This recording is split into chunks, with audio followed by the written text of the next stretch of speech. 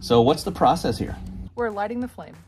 No, the whole process in 15 seconds, go. This is a lot of pressure. Okay, so we put the boat in, we light the boat via the pyrolysis chamber with this flame that's gonna go poof, and then it's going to turn to charcoal after all of the gases and the other things are in the boat are gone.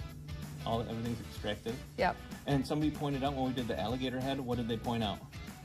That it looked like we burnt the crap out of it. Well, that too, but the person pointed out, where did the inorganic material go? Where did the... Oh, the calcium. The calcium. We don't want to keep showing you the alligator head, but we were like, oh my gosh, there it is! We found the calcium after it started falling apart. And great question, by the way. Yeah, it was a good one. It's the whole roof of the mouth and some of the top of the snout. The snout is just...